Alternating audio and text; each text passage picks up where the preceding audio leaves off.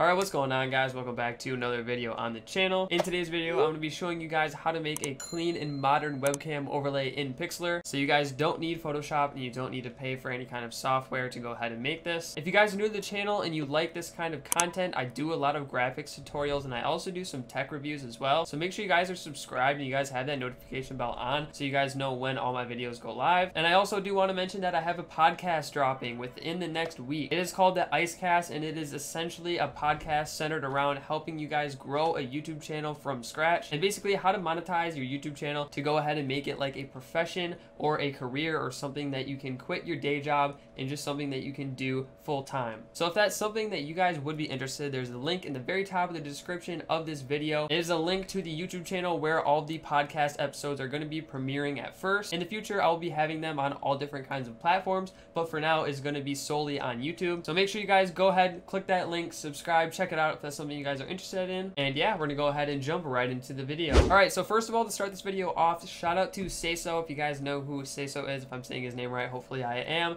He's actually a designer of 100 Thieves and he kind of gave me this idea and I just wanted to give him a little bit of credit. I'm a longtime fan of a lot of his graphics and a lot of the stuff that he does on Photoshop, but I do know that a lot of you guys can't afford Photoshop or a lot of you guys have PCs that can't really handle Photoshop. So I thought I would kind of integrate and kind of make something of my own on Pixlr, and I went ahead and kind of used all my own images, so I didn't really copy anything that he did, but I definitely got this entire inspiration of this kind of modern look of a webcam overlay from him. So shout out to him. I'll have a link in the description for his channel, but let's go ahead and just take a look at it at first. I just want to say first of all that this is what it looks like. And then your webcam is just going to go over that black space as you guys probably saw in the thumbnail, but I do want to go ahead and just give you guys everything right away that you guys need for it instead of kind of doing it throughout the video. So first of all, if you guys do see on here, see this pattern right here, it's kind of like a pattern graphic. So this is actually just a full pattern right here. And I will go ahead and leave all of these images and everything that I used exactly in a Google Drive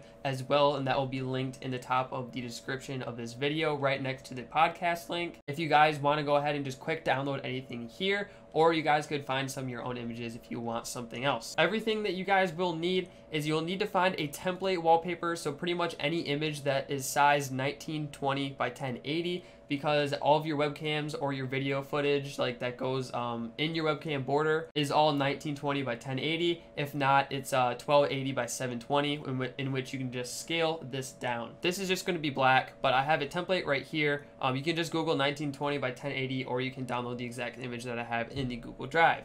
Now you're also going to need a follow icon and a subscribe icon for your Twitch, assuming that you guys are making a webcam overlay for your Twitch channel. Say you guys stream on YouTube and you're doing one for your YouTube, you guys probably don't even need either of these. You guys could just maybe use the star for like super chats or something like that. It's completely up to you. Since you guys are making it, you guys can really do whatever you want with it once you get like the base look. And then we also have the font that I will go ahead and show you guys how to get, because I don't think I can put the font in the Google Drive. So for the font, if you guys see on here, I have Ice Kicks, and I will go ahead and show you guys how to get the font real quick. All right, so to go ahead and get this font, all you guys need to do is go to defont.com and click Road Rage. And this is the exact font that I use for this, and I actually use this font for so many other graphic stuff, so I would highly recommend getting this font and using it for other stuff as well and not just this. I'm not going to show you guys how to actually get this font onto Pixlr. If you guys want to know how to do that, I'll leave a card up with the last Pixlr video on my channel personally. Is actually a tutorial on how to get fonts onto Pixlr, and it's a very easy process, but I'm not going to go ahead and get into it all in this video in particular. So Road Rage is the font. You guys can use another font if you guys really want to. So yeah, we're just going to go ahead and jump into Pixlr now and get into the actual tutorial. All right, we're going to head to pixlre.com, and as you guys can see here, I made this completely with Pixlr. As you guys can see here, all the layers are right here. So I'm just going to go back. So we're going to go to create new, and we're going to go to width, and the width is actually going to stay the same. So this is going to be 1920, and then for height, we're actually going to do 1300. So 1300, and we're going to leave the background transparent still, and you guys can name it webcam overlay or whatever you guys really want to. And we're going to hit create.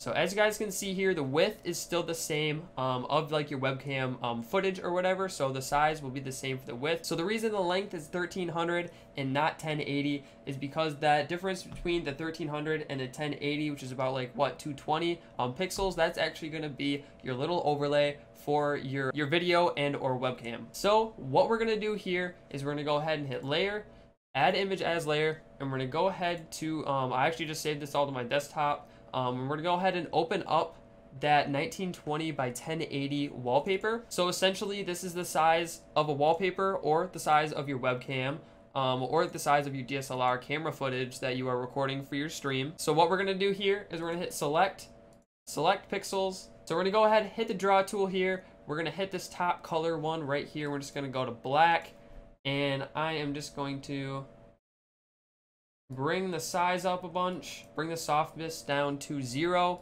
and I am just going to brush all of this in, because essentially our footage is just going to go right over it, so we don't really need to have it as a wallpaper or anything. We're going to select, deselect, and now we kind of have the template for our webcam, and now the overlay is going to go underneath it. So to start off with the overlay, we're going to go to layer 1, and we're just going to go to the draw tool again, and we're going to go to white right here. And now we're just going to draw in the white a little bit. And obviously you can guys see that this layer is underneath. You guys just need to make sure that that layer is underneath so you don't draw on the top part. Now we can zoom in a little bit on this. All right, so now what we're going to do is we're going to go ahead and hit add image as layer, and we are going to find this pattern right here. And I will have this in the Google Drive as well. Or what you guys could do is you guys could also find your own kind of pattern, or you could use a solid color if you wanted. Just find like any, like maybe like camo, or it could be like a wallpaper, just anything that you guys think has a cool design. And then it can kind of just add that cool element to it that I think looks really good personally. But what we're just going to do is we're going to get it sized here, kind of like how you guys see in the thumbnail. And if you guys need to move it just a little bit, you can use the arrow keys on your keyboard to just kind of move it a little bit at a time. And what we're going to do is make sure this is dragged underneath the black part, and see how that kind of goes in between. Now what you guys can do here is make sure you're clicked on that and just kind of use the arrow key to get it fixed right where you want it. I believe it was right around here in the thumbnail. And now what you guys can do is you guys can go to the white layer down below, and you guys are actually going to take your lasso tool and you're going to click polygonal lasso, and then you're going to go make sure you guys again are clicked on the layer first. It really matters what layer you guys click on, otherwise it's going to mess the entire thing up. But you need to make sure you're clicked on the white layer, or the very first layer that you started out with, and you're going to click right up there, and then you're just going to make sure it's completely straight. And then you're going to click down here, and then all you need now is just click at each corner and kind of surround it, and then click back where you started, and it's going to select those pixels. Now all you guys need to do is go to the color tool right here, but make sure you guys first click the draw tool as well, but click that color and then go onto the actual pattern that you guys have, and make sure you guys click that same red, or if it's maybe a different color, but make sure you guys have the same color so it kind of matches really well. So what we're going to click that red, we're going to click OK, and then we're just going to draw that in. And as you guys can see, it looks pretty good. We're going to hit select, deselect, and it's looking pretty nice. Now we might shift this over just a little bit. All right, so now we're going to work on your text or your name. So we're going to go ahead and hit the text tool, and we're going to hit add text, and we are already on the Road Rage font. I'm going to go ahead and just put, actually we're going to make it white like the thumbnail was, and I'm just going to put ice kicks, and we're going to drag it down, and I'm just going to go ahead and double click on it and go back to the text tool, and I'm just going to go to the size option. I'm just going to drag it down a little bit, and we got our name going here. Now what you guys can do here is you can go to the text tool, and you guys can go to styles and add a little bit of a shadow if you guys want, or you can add an outline. If you guys want to maybe outline it in white, I suppose white's not the best option. You guys could do black. it would fit the theme pretty well. Or you guys could even do a different color in the pattern, like this purple. That would look pretty cool as well. It would match the whole theme. Definitely be creative with it. I personally am very much a minimalist when it comes to like colors and things like that. So I like to keep the color scheme just a regular like 1 or 2 colors or 3 even. But if you guys like more colors, definitely be creative with it. So now I'm actually gonna move this up a little bit more, the pattern, just so we have room for the socials and everything down below. I think that looks good here. So what we're gonna do from here to add the follower and the subscriber icon is we're gonna hit add image as layer. So if you guys want to use the one from my pack, feel free to, but the first one we're gonna use is the heart one. Now what we can do here is click on the black layer and we're just gonna lock it so we can't edit it at all. And we're gonna go back to the follower one and we're just gonna go to the wand select and click on here. And then we're gonna click on the white and then click delete. And it's actually going to get rid of the white background behind it to make it a PNG image. I don't know what does that. We just need to deselect that. There we go. And then we can just drag it down here. And we can size it to fit our needs. And I'm just going to use the arrow key to move it around here. And we're going to put it right about here. And we're going to hit enter. And what I'm also going to do, as you guys can see on the thumbnail, it was actually a color red, the little icon was. So what we can do is leave it as purple if we want, or we can hit adjustment and we're gonna hit hue and saturation. And from here we can adjust the color of the actual icon and we're gonna get it to look red a little bit. And if you guys want it a deeper red, you can just up the saturation a little bit. And now we have a red little heart icon, which I think looks pretty good. Now we're gonna do the, I believe it is a subscriber icon. I'm a little rusty on my Twitch stuff because I actually stream on YouTube now and have been for a while now, but we're gonna hit layer, add image as layer, and we're gonna find the star icon that I used for the subscriber icon, and we're just gonna drag it down a little bit here. Now usually I just put it right next to the other icon just for like a size measurement. That looks about the same. And we're just gonna put that over here. Looking about good there. Now we're gonna focus on the text for the icons. So we're gonna make sure we have the text tool and we're gonna click add text. And then I used the Fortnite font, which I actually showed you guys in the how to get fonts video on my channel. Again, I will leave a little card up if you guys wanna check that out. But the Fortnite font, we're gonna double click and I'm gonna put recent and I'm gonna enter, I'm gonna put follower. And I want to do the settings on the left side, align. And I also believe in the thumbnail, I had it italicized as well. So if you guys go to the left side settings right here, you can italicize it. And then I also believe, actually, let me drag it down for a little bit. Let me drag it down. And then I believe I had the color black as well. Cool. So what you guys can do here is just go to size, drag it down, zoom in a little bit, get a better look at it. And I'm just going to adjust the size down a couple more. I'm just going to put 26 and see how that looks.